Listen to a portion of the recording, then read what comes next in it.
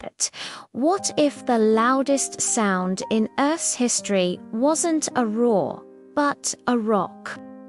66 million years ago, a space rock the size of a city slammed into the Yucatan Peninsula.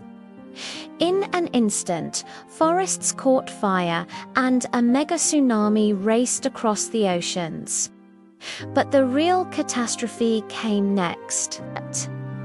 Dust and sulfur were blasted into the stratosphere, blocking out the sun and plunging the Earth into a years-long twilight.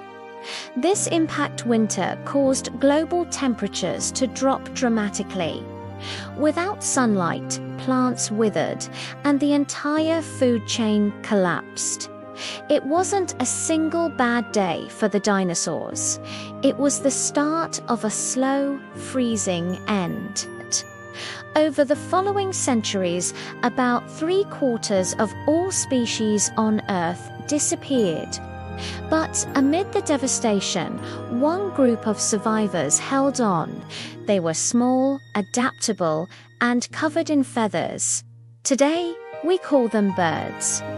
So, the age of dinosaurs didn't truly end.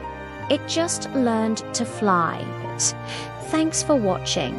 If you enjoyed this, please like and subscribe for more stories from our amazing planet.